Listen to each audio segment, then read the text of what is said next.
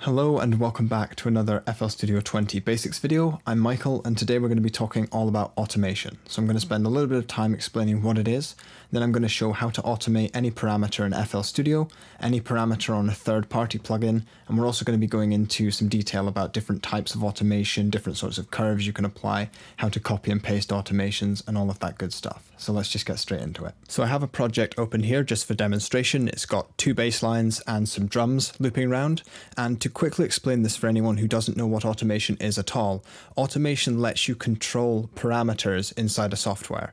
So the parameter could be a fader, it could be a pan, it could be an amount of reverb, it could be anything really, and the automation lets you control it automatically. So say for instance I wanted to increase the volume of the drums in the second half of the pattern. Instead of manually pushing up the fader like this, I could instead assign an automation clip to the fader which pushes it up automatically. So that's the kind of basic principle here. This could be a fader, it could be a pan, it could be a mute button. Any parameter inside FL Studio can be automated. The first thing you have to do is make sure that you have a section of your song highlighted for where you want the automation to be. The next thing to do is to select the thing you want to automate. In this case, it's going to be a volume fader here on the drums. You're going to right click, scroll down to Create Automation Clip. And then you can see that this automation clip has been added into the playlist. If I open up the channel rack and go to the automation folder, it's also been added in here. An automation clip will initially start as just a flat line. This line has a value that matches up with the value of this fader. So if I create a point by right clicking and drag this point up, the fader will move up as well. And if I drag it down, the fader will move down as well. The great thing about this is that it will control it for you. If I make another point by right clicking, I can have it gradually increase in volume like this. I'm going to quickly name and color this automation clip just to keep it a little bit more organized. And I'm also going to group it with the track above by just right clicking on it and pressing G. As I said earlier, what I'd like to happen is I'd like to increase the volume in the second part of this pattern.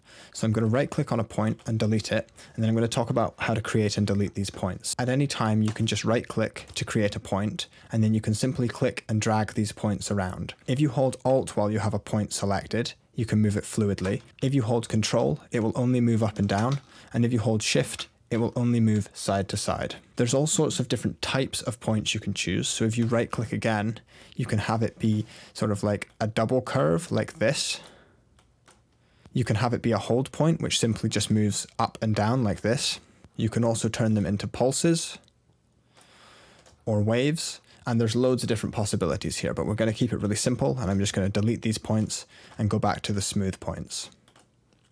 So to make the drums step up in volume, I'm just going to create a point, make it a smooth point, and I'm just going to do that. This will increase the volume so that here is louder than here. If I want to have an exact value on this point, I can push up the fader to the value that I want it to go to. I can right click and select copy value, and then I can paste the value in here so that it's exactly what I want it to be. Let's take a look at this and see what's happening.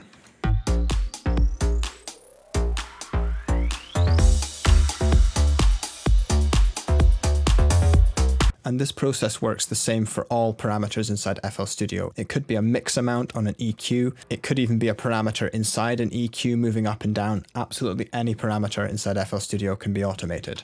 So let's look at third-party plugins. So in this case, I'm going to go to the bassline, which is created inside Serum. I'm going to my effects, and I'd like to turn up the reverb amount. So if I right-click on this, there's no automation button here like there is in FL Studio. All I have to do is left click and give it a little bit of a wiggle so that FL Studio knows what I want to control. Then I'm going to come up to this button here and I'm going to right click on it and select high bass, verb wet, create automation clip. And now if I look here, another one's been created. And if I move one of these points up, you can see that it's controlling the mix dial on the reverb. So now I'm just going to create another point, and I'm going to have that just steadily increase in reverb until it gets to here.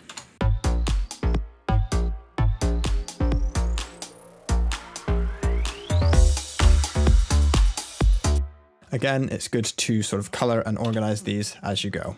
So now we've looked at how to have a little bit of control over automation clips and how to automate FL Studio plugins and third-party plugins. What I'm going to do now is show how to copy across automation. So when the drums increase in volume, I would also like the low bass line to increase in volume too. So what I'm going to do is create an automation clip for the low bass, just like that. I'm going to organize the project a little bit. So I'm just going to auto color the group. And I'm going to rename it. And now to copy the automation clip from here, I'm going to double click on it, and then I'm going to open this spanner icon here, or this tool wrench thing, and I'm going to select copy state. Now I'm going to close it. I'm going to double click on the low bass one. I'm going to click on there, paste state, and you can see that it's pasted it in identically.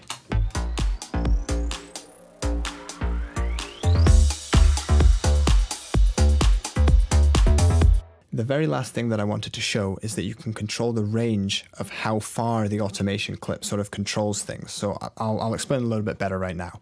Basically, if you double left click on the automation clip, there's a minimum and a maximum value here. So right now, the bottom here takes you all the way to -infinity on the fader, and the top here takes you to plus 5.6 dB. But say I only wanted to go between -10 and +2, so that I didn't want here to be all the way at the bottom. What you can do is you can change the minimum value, and now if I scroll all the way to the bottom, it's only at -11, and if I change the maximum value, going all the way to the top only takes me to 0.8.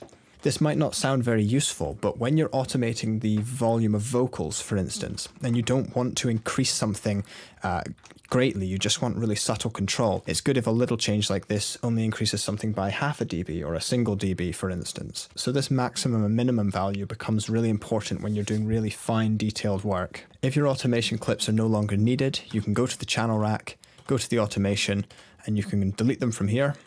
And then when they're deleted, you just want to go into your current project, patterns, initialize controls, and also delete it from here. And that way it's completely gone from your project. So that's really all there is to automation in FL Studio. Please get really creative with it. You don't have to just automate faders and reverbs. You can automate absolutely anything. So get creative with it, have a lot of fun, and thank you very much for watching. Hope to see you in the next video. Bye for now.